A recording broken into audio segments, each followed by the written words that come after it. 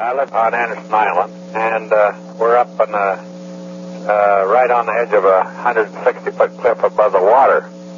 And I have an unobstructed view of at least 180 degrees from my viewpoint. And all of a sudden I saw this object coming from the northeast. Do you know where Ketron Island is? Yes. Oh, okay. It was coming from Ketron Island along that shore, which belongs to it's Fort Lewis Reservation, you know. Yes. It was way out over there by that shore, and it was coming down the sound at a fast clip.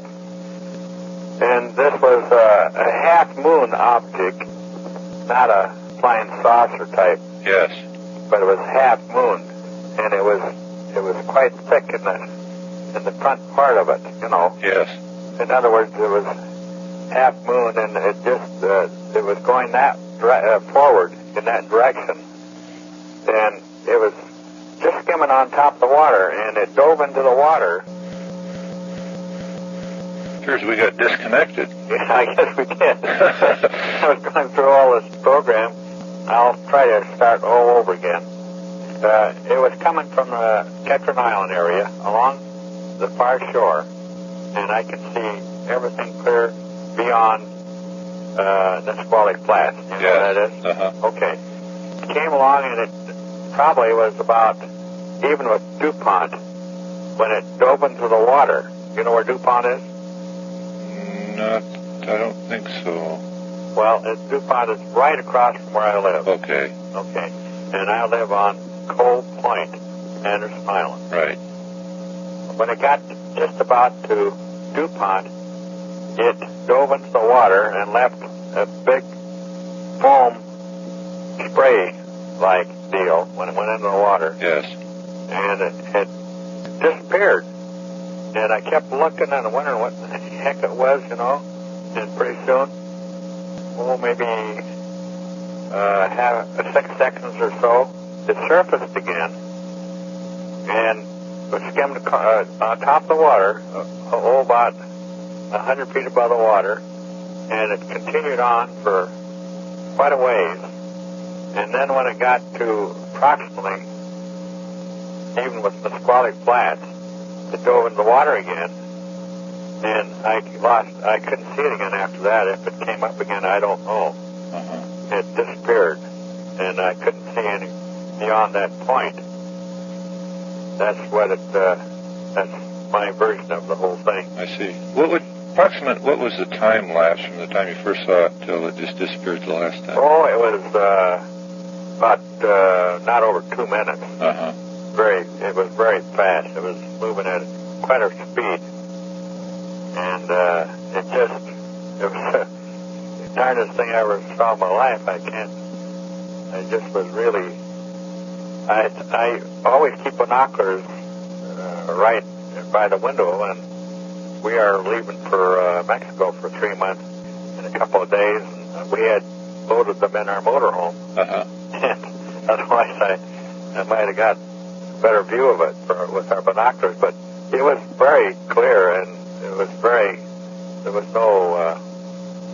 there was any doubt about what I saw. Yes. Well, now your side of the island, is that facing east? No, facing south. South, due south. Due south. Okay. Uh-huh. Uh-huh. And the weather was fairly good then?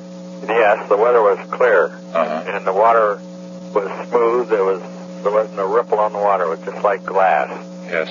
Now, you were observing this from indoors? From indoors, yes. I see. And we have 16 feet of glass here, and on the front of our home.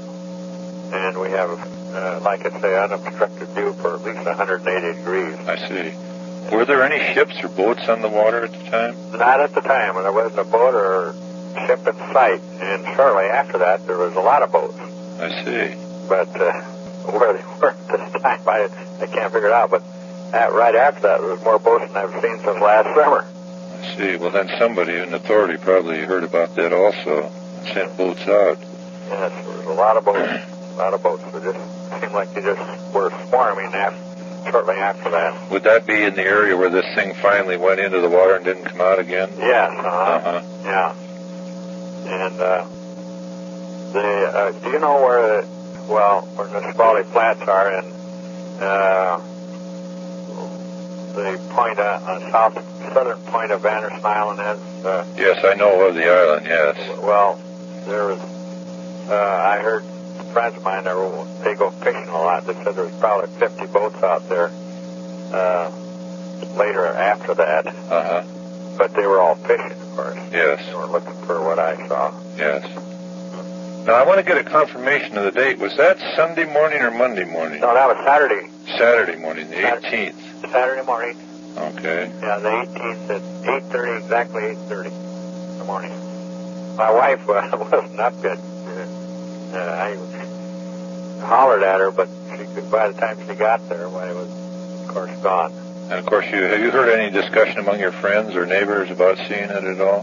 No, I told I wasn't even going to report it because I figured that people wouldn't believe me anyway, so, but some of our friends said I should report it, and that's how come I reported it. I see.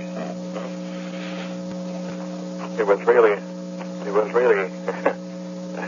quite exciting, or whatever you want to call it. Yes, I know what you mean. Did you notice any aircraft in the area later? No, we didn't have any aircraft in the area at the time or afterwards at all. No. I'm sure it wasn't an airplane because it was a big object. I'd say it was, maybe the front of it was 75 feet long in this half-moon deal. And it was just big and moving at a terrific speed, and how it could dive in the water and then surface again, it just was quite puzzling to me.